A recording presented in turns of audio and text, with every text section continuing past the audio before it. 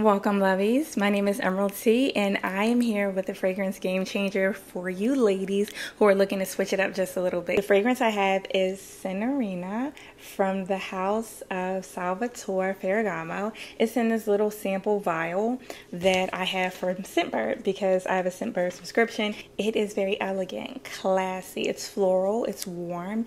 It is great if you're looking for a summertime fragrance. So if you switch out your fragrances seasonally, this needs to go into the summer spring fragrance, and it's also really good for the daytime. So if you're looking for a daytime fragrance, something that is really going to, pop and be very different from the fragrances you have, especially if you're like me. I love orange blossom, jasmine, tuberose. So a lot of my fragrances have those notes. So this was good for kind of stepping outside of that box.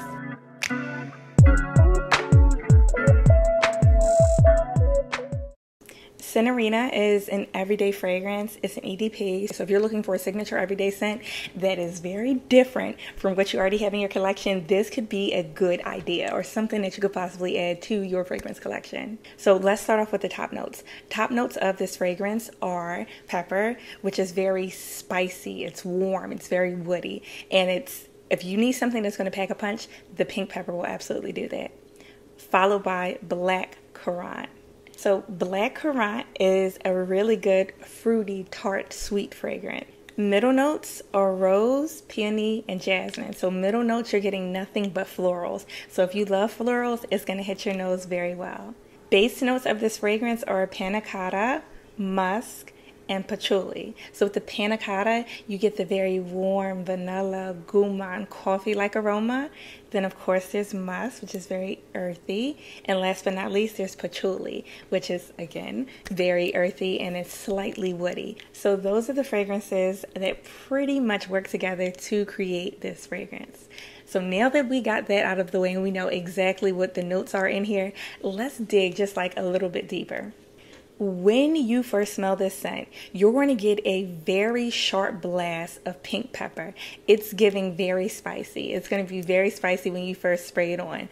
For me, that's one of the things that made me want to purchase this scent. It is a blind buy from Scentbird because I have a Scentbird subscription, so I did not know what everything was smelling like beforehand before I actually purchased it until I got it. I just kind of ran through the notes and I'm like, this seems like something that would be very different and a nice idea to kind of add to my collection to see if it's worth buying a larger bottle. Now the peppery opening is what you're going to smell first. You'll get about 20 minutes of it before it kind of dries down. Now when it dries down, you'll get the nice floral notes. So we're talking about the peony, the jasmine, the rose. That's what you're going to smell next. So if you love florals, you're going to get those warm, you're going to be comforted by those warm, like elegant florals. Dry down, which lasts the longest. The dry down for this fragrance, you're going to be like enveloped in like that warm panna cotta vanilla musk note. They complement each other so well and they last quite a bit of time.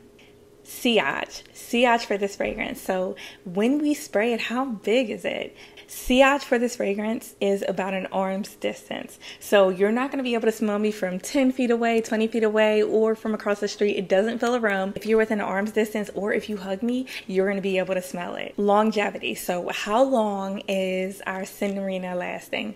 She is definitely going to last about 5-6 hours, at least for me. Don't forget, for your fragrance to last an extended period of time, you want to hit those pulse points and you want to make sure you're moisturized before layering your fragrance. So I'm hitting my wrist, the insides of my elbow, back of my knees, yes, neck, chest, ears, all of that, because I want to make sure that this scent lasts quite a bit. So I want to hit everything. I don't do the cute 2 or 3 sprays. I want to make sure you smell me and it stays on. Every lady needs a switch up in their fragrance collection. You don't want to smell like the same thing and just have different names on your perfume bottles. You want to be able to have a variety of scents for a variety of different occasions. So let's just kind of keep this in mind.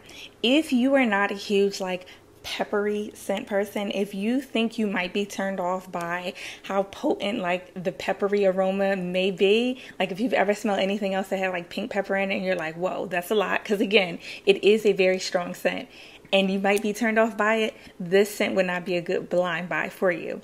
But I will say this, if you can get past the first 20 to maybe 30 minutes tops of the like peppery aroma, you're going to love this scent. I love the dry down of this because again, the peppery scent is very potent, it's sharp. It's a beautiful thing if you like that.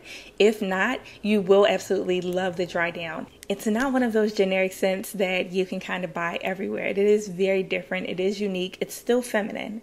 And it is one I would suggest if you can get past the peppery aroma. If you love perfume reviews, tips, tricks, or if you tried anything that I've suggested on my channel, I want to hear from you. If there's a fragrance that you are curious about and you want me to try, I need you to subscribe, comment, like, let me know what you're into. Until then, I hope to see you in the next video. Take care.